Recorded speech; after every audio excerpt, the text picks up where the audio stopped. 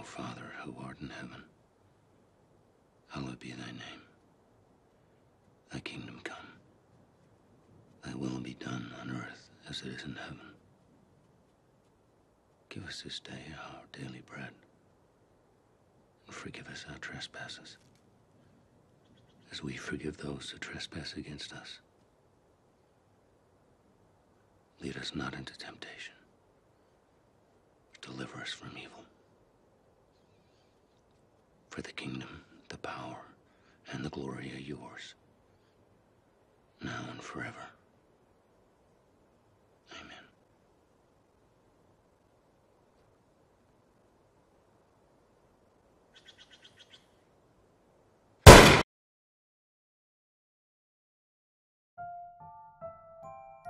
The story of Prisoners is about morality and religion, which are both explored through Hugh Jackman's Keller Dover. An honest man turned to do horrible acts he would never have done through his daughter's disappearance, Prisoners explores this man's descent into desperation and violence. The clearest theme in Prisoners is that of morality, what is deemed right or wrong, and this is shown through the torture Keller Dover puts poor Dano's Alex as he questions him about his daughter's disappearance. His use of torture is his last way to help his little girl, because for him, each day that passes by is a day that his daughter doesn't have time to lose.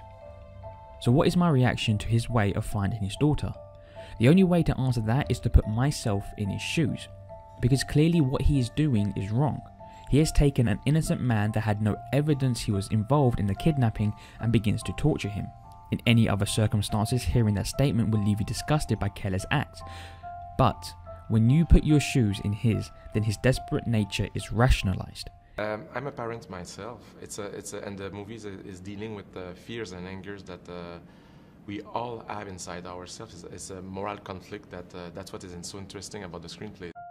If I was in his position, I would do anything in my power to find someone I love. The movie involves Terrence Howard and Viola Davis' characters, Franklin and Nancy Birch, in the act of torture because it's a message that any walk of life would do the same and would accept someone to act this way through these difficult circumstances. These characters are forced to act against what they believe in because the act of desperation means that if they do nothing, the people they treasure the most will suffer, and for a parent that is the worst thing to happen. It is, as Holly Jones's character states in the movie, that the power taking a child away from their parents has on individuals. The dark comes out, leaving a shell of what they used to be behind. And Denis Villeneuve agrees with that statement because he purposely allowed the audience to hear what Alex said to Keller about his daughter. And by giving us that information, we, just like Viola Davis' Nancy Birch, accept the actions of the two fathers beating a man half to death, which in essence proves Holly Jones right. But Keller isn't the only one using torture, because what is fascinating is that even though Keller puts Alex through physical torture, Alex also puts Keller through psychological torture, because he is withholding information from him. It is as if Alex has put Keller in a maze where he cannot escape, and thus putting Keller through a tough decision to stop and accept defeat or to continue. It becomes a game of cat and mouse, who can hold out longer. But for Keller, the way he uses religion allows him to continue his torture. At the beginning of Prisoners, Keller prays before his son shoots a deer. Throughout Keller torturing Alex, he prays beforehand. I'm relying on your almighty power and your infinite mercies and promises. Jake Gyllenhaal's detective Loki has a priest on his watch list who is found to have a dead body beneath his house. Religion is throughout the movie, and it is used in a way to show the pointlessness of religion. For me, religion can be a good and bad thing. It all depends on how a person uses it. For example, when someone uses religion as a comfort mechanism for the afterlife, that is a good way to use it because it makes the idea of death less scary. But religion can also be used for bad, such as if a person uses it as an excuse for murder, or in the movie's terms, an excuse for torture. Again, it isn't a coincidence that at the beginning of the movie Keller prays before his son shoots a deer, because what this sets up is how Keller uses religion as a way of forgiveness. Him praying before the deer's death makes the act of killing it acceptable, just like how he prays before torturing Alex makes the act of torture also acceptable. So what does this say about religion? What religion means in Prisoners is how meaningless it actually is. And Holly Jones and her husband began kidnapping children to prove that point. She even says in the movie, "Making children disappear is the war we wage with God. Makes people lose their faith.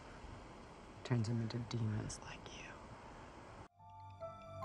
And the scary thing is, we see her to be right. Keller, an ordinary working class father, is changed into an animal who is just full of rage and anger. He has no quarrels about torturing someone to find his daughter. The man who prays before each torturing, using his prayers as an excuse to go ahead and beat Alex because he is asking for forgiveness. Or Keller's wife, Grace Dover, who uses prescription drugs to help her sleep and function each day. To Franklin Birch helping Keller torture a man, and Nancy Birch accepting what her husband is doing. But the best way the movie proves that point is when Detective Loki finds Holly Jones's husband dead underneath the house of the child molesting priest who is trying to protect children. Religion has no sides, and it cannot help everyone, but it is viewed as something we should all follow. But even the people who preach God's words do unimaginable acts. Holly Jones takes innocent children to drive their parents into doing unthinkable acts to prove a point. We live in a sick and sadistic world where a lot of messed up things happen, and in the aftermath, we all pray for the victims, waiting for it to happen again. In a way, everyone in Prisoners is a prisoner of something. Keller is a prisoner to his torturous acts. The children are prisoners to Holly Jones, Alex is a prisoner to Holly and Keller, and Detective Loki is a prisoner to the case he finds difficult to solve. And in the end, Prisoners shows us that the world is full of sick people, and in a moment's notice we can end up like those people. We just have to have faith that we don't.